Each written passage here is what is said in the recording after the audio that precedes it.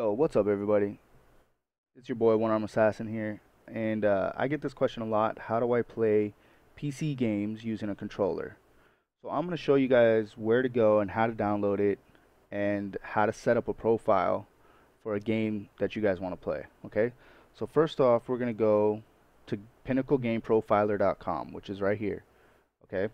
It's going to take you to this. Let's see if I can go back. Okay, you're going to click this first one, use any controller with any PC, okay? You click on that. They're actually having a really good sale, which is 50% off for $9 or $10, and this is a lifetime. It's one-time payment, lifetime license for $10. Okay, which is really good, guys. Trust me. You can download it for free, but you don't get as much of the program as you would if you bought it. Okay, and this is one-time, lifetime. So you pay $10 for a lifetime subscription to this program, which is actually really good. Trust me. Trust me. It's a lifesaver. So, okay, once you download it here, you're going to go to your program files, you're going to install it. It's going to ask you for like the security questions that you have.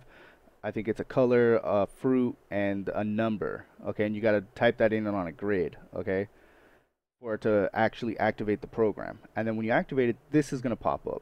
As you can see, I already have my games that I play set up. And I have quite a few actually.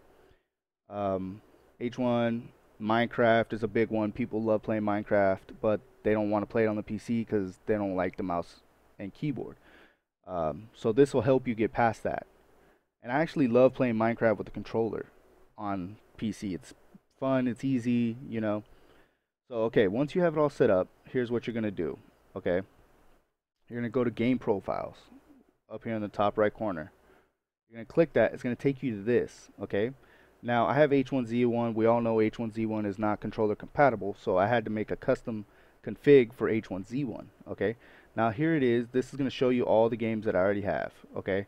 Now, say we want to make a new one. Click in, generally recommended, the new profiles, yeah, shortcode, drop zone, whatever. So you hit OK, okay? Now, here, if you play it on Steam, you can click the Steam icon, and it'll show you all the games you have that you can map to your controller, right? Don't Starve, Gauntlet, H1Z1, Infestation, Payday 2, Rust, Forest, yada yada yada, right? Arma. So yeah, but let's make an Arma 2 one, okay? Just because I already have DayZ and all that other good stuff. So we're gonna make an Arma 2 config, okay? Now I don't have an icon for it, so it's just gonna show up as Arma 2 here, but it's got the title there, which is cool, okay? So now once you get that, just hit OK. Now, if you're like me, you don't want to, your buttons are very important. So where you put them is a big deal, because if you go emulate 360 controller, it's gonna put certain buttons in certain areas that are just a pain in the ass to hit, you know, and it's I would rather make my own. So if you want to make your own, create an empty profile, okay? So I'm gonna create an empty profile. I'm gonna click OK. Now, here's Arma 2, okay? Now, what I do is I'm going to highlight Arma 2. There's no config found. So I'm going to come down here and hit Edit Configurations. Okay, it's going to bring me to this. Okay, now I use an Xbox One controller for when I play. Okay, so basically, I'm not going to be using this one. So I'm going to delete this config. Okay.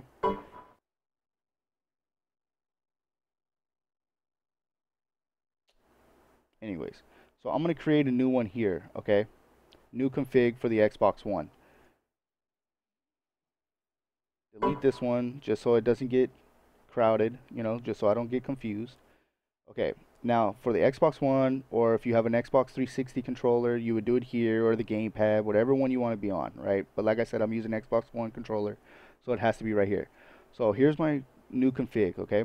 Now, cool thing about Game Profiler is, like, say you want to download, say you don't want to sit there and do it. You're going to come back to the website, right? And you're going to click up here, Profiles. Okay, now it's going to list all the games they have in alphabetical order. So I'm going to go to A. I'm going to go, oh, they had H1Z1 right there. Look, here's H1Z1, guys. But I'm going to go Arma. I'm going to go A because I'm playing Arma 2. Okay, so I'm going to scroll down. Let's see if they have Arma 2.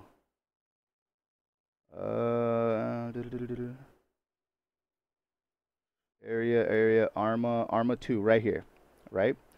So then I'm going to click this. Okay, it's gonna take me to this. Now you can scroll down. Usually the people will put a config button or like the way the controller would look with their buttons, but this guy doesn't have it, so that kind of sucks. So then what we're gonna do, then you click download profile. When you download the profile, it's gonna download into your downloaded into a file. Okay, I'll show you that in a little bit. Cancel that because I don't want it. Okay, so then that's what you do. You would download this profile, right? Now let's see the one they have for H1Z1. We're gonna go to profiles. Going in, no. Where did it go? I wanted to see it. H1Z1. Here it is right here. Okay. Let's see if this guy has it. Nope, doesn't have it. This guy actually uploaded his own, so that's pretty cool because you can actually upload your own if you think, so it would help somebody out. All right, I haven't uploaded mine, so but yeah. All right, so you downloaded your profile now, right? You're gonna minimize. You're gonna come here, right? You're gonna hit import. If you've downloaded a profile, you're gonna hit import, and this file is gonna pop up. Okay, this file will pop up. Now here are all your downloads for the profiles. Okay. Arma 3, where's Arma 2? Oh, that's right, I didn't download it. So okay. So say we want Arma 2, but this is Arma 3. Then you're gonna hit open, right? And then you're gonna come through here. It's gonna show you where you want it. I don't want it for here, I don't want it there. I just want it for the Xbox One. You're gonna hit import, okay? Now, if you go here, see, it imported all of that into there. So now you basically already are done with this profile. You can now just play Arma 2 or Arma 3, whatever, you're playing. Okay? So can delete this now. Say you don't want this. Like say this isn't for you. You can come in and make your own. It's as simple as that. Now this is mapped to WASD is the left stick. Here's your mouse button right here, right? Say you want to jump. Okay? Say you want to jump, and we all know space bars jump in the game. So you're going to come over here, right? If you're making your own, you're going to come over here and hit edit command. Now, it's going to bring up this stuff right here, right? So you're going to come in with new because you know your space bar is not going to be here. Okay? So you're going to hit new. You're going to hit jump. You're going to type in jump. Edit step. Okay? You're going to come here. Now, here's the important part. If you mess this up, it'll throw off your whole setup, okay? So you're gonna hit the space bar. It's gonna show up right here. You click that. Now, certain games you can press, and as soon as you let go, it stops doing it. Now, I've run into a few things with Minecraft where the A button to swim, you gotta tap A button, right, to get them to like swim or jump on the water and all that stuff. So it's press, right? Now for other buttons like can't really think of any right now, you would need to hold. And then here it automatically will correspond to the release step, which is this button right here, right guys? So for this purpose of this one, we want it to be able to jump. Now you can hit repeat where you can just hit it once and it'll repeat, right? So you can go stop or fast, or slow or fast, and then as soon as you let it go, it'll stop, okay? But we don't want it to repeat. So then once we get all that set up, we're gonna hit activate. It's gonna put it down here, okay? It needs to, if you don't hit activate, it's not gonna save it as a command, okay guys? It needs to be right here. And then then we're gonna go to hit OK. It's set up here as jump. We're gonna hit OK again, come back up to A, click standard commands, and jump should be here somewhere. Here it is right here, guys. Here's jump. All you do is click it, boom, automatically adds the space bar as your A button. Okay, and so on and so on. You can do that for any other buttons you want. We all know right trigger would be your fire command. So we're going to make this one fire, right? So we're going to new command, fire. edit step, click here. Usually it's the left mouse button, right? Now with the mouse buttons, you actually have to click them. That's why they're here. You can't just click it on the thing like you did with the space bar. So you actually have to come down and click the one you want. So we all know it's left mouse button to fire, right? Now we want it to just press, and when we let go, we want it to stop firing. Okay. So like again, we're gonna activate. We're gonna hit OK. It's down here. Make sure it's down here. If it's not here, then it's not gonna work. And then we hit OK again. Now we come down here and we find our fire button. Here it is. And we throw it on there. Now it's fires here, and this would be your look. So you would map this one to the left or to the right mouse button. B could be prone. X could be interact. Y could be inventory. Shoulder can be your lean. Right shoulder could be your lean to the right. You know, you can do whatever you want with here. Here can be the first four of your inventory. I know you can make them to where they diagonal up and down and stuff like that to add more. So you can play around with this to set it up any way you want. Okay, guys?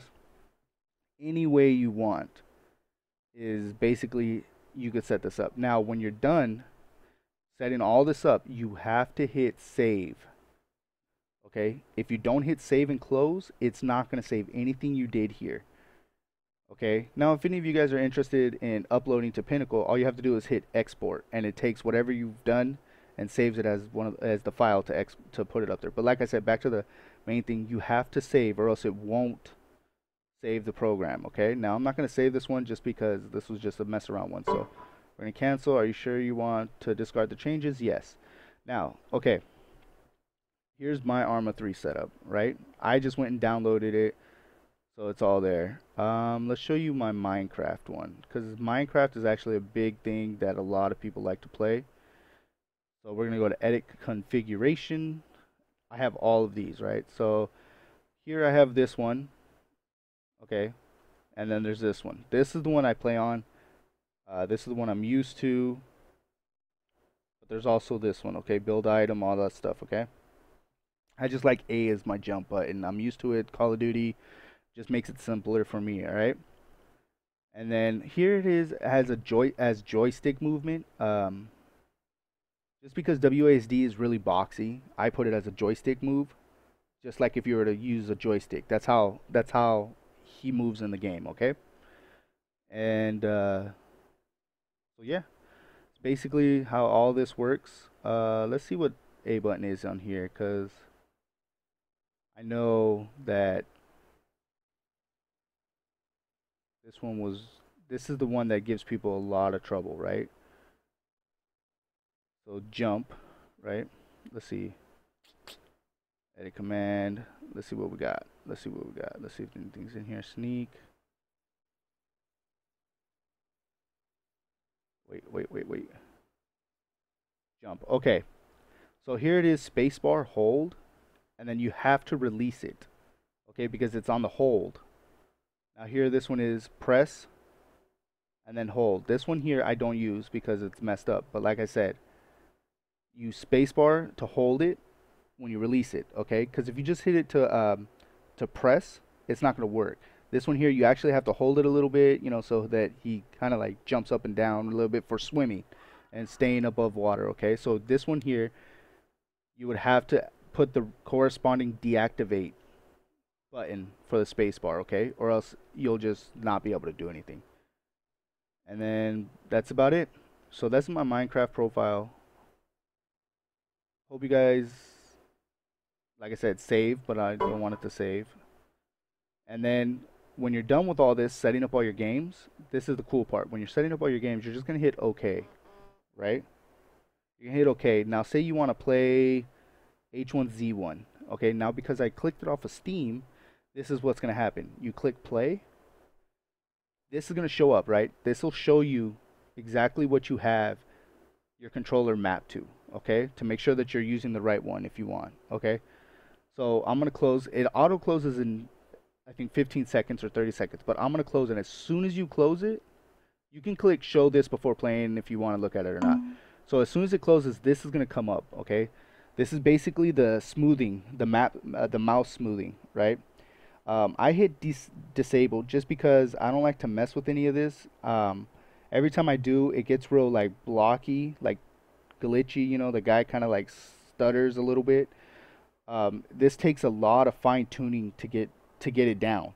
So I just hit disable and I do the mouse sensitivity in the game. It's the best way I found it. I have a lot of problem if I mess with this on Minecraft. The you get the guy like kind of blurs a little bit when you're looking around, and it gets me kind of dizzy sometimes. So I just hit disable mouse smoothing and I worry about it in the game, the sensitivity and stuff like that in game. So like I hit if I'm not going to do any of the mouse smoothing, you would hit OK. Now, what happens, the cool thing is, sorry, H1Z1's updating, but as soon as you hit play, this will automatically this will automatically bring up H1Z1. Okay? See? So I didn't have to click the H1Z1 game or anything like that. And then you just click play and then you start playing. Now with this though, a lot of games, if you're in full screen, if you're using dual monitors, if you're in window mode, I found a lot that because you're using the mouse, that it'll what it'll do is like say the game is here on on this monitor, right? If you move too far to the left, the mouse will actually go onto the other monitor. So you want to make sure that you have it in full screen windowed, right? Which makes it full screen, but it's also in window mode, so that you can actually alt tab or do whatever and go to a different monitor. But if you don't do it that way, like I said, the mouse will sometimes stray off onto the other monitor and it screws you up a little bit, you know. Um, Even if you alt tab though, sometimes it does it. So usually like with H1Z1, when I alt tab and the mouse is actually showing up as the mouse, just hit escape a couple times and it should pop it back into the game mode version of the mouse, right?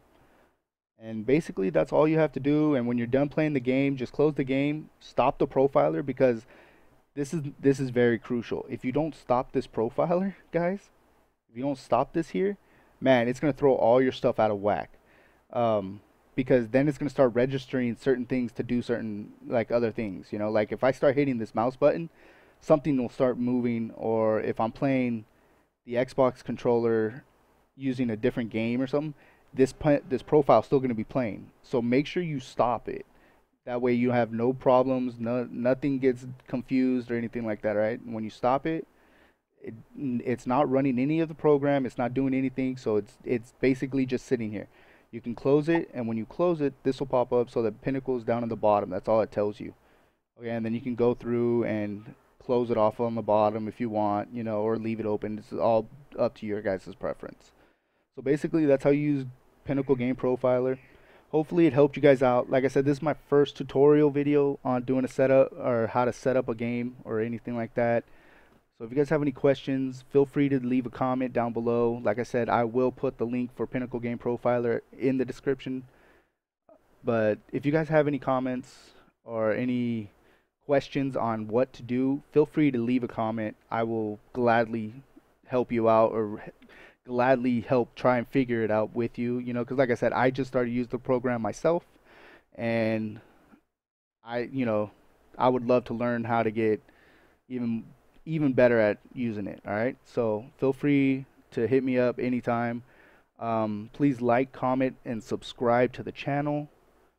It would really mean a lot. Thanks again for watching. I love y'all. Peace.